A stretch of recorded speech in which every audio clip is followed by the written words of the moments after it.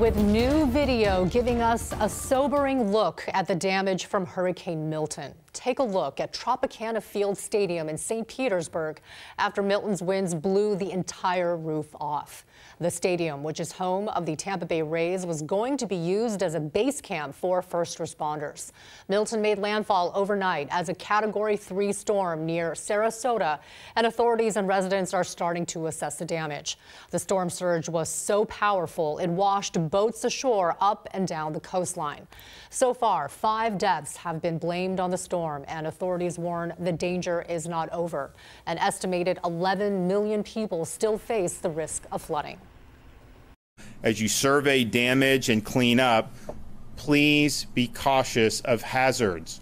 We have post-storm fatalities almost every storm, and a lot of these fatalities are avoidable. So please be cautious of downed power lines. Governor Ron DeSantis said the state avoided the worst case scenario, but he cautioned that the damage is still significant. You are right here looking at a construction crane that toppled onto a building in St. Petersburg overnight.